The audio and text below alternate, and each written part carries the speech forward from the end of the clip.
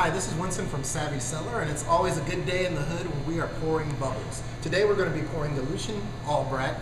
This is a Crémant d'Alsace sparkling wine from Alsace, France.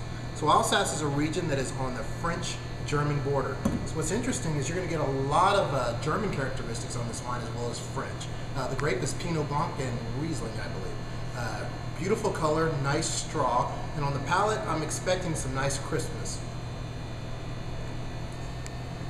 Very good, very crisp, nice small bubbles. So one quick thing about when you do Crémant d'Alsace means it's from Alsace, not Champagne. So pay attention to the bottle when it says Crémant. Kind of gives you a chance to get a good value wine from France. So enjoy. Cheers.